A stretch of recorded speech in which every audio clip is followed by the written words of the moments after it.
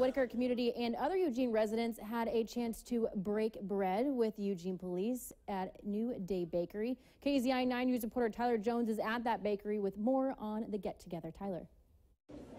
China Police Chief Chris Skinner and multiple police officers came down here to Kneaded Bakery to meet with members of the community. Their goal was to have a conversation and listen to any concerns or questions they might have.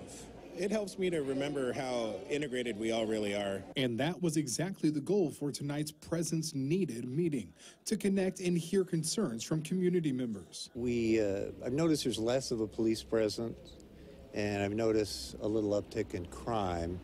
And just generally in visiting with friends here, the neighborhood has gone down a bit. But Nance agrees that the beauty of events like this is being able to talk directly to the chief in a non-formal setting. So I asked the chief if he could have more of a presence, maybe even some officers on foot here to get to know us and just be visible in the community in a way that they are not now. And officers I talked to say they benefit from being able to swing through and chat with anyone that has something to say. We want them to see our true hearts. We want to hear from them about some of their specific concerns, ways that we can do better, and also ways that we can improve how we offer those professional police services. If you did miss tonight's meeting, police say that they do have more events like this coming up in the future. Just be sure to keep a lookout on their social media pages. But if you need to submit feedback to the police department soon, we will have a link where you can do so on our website at KEZI.com.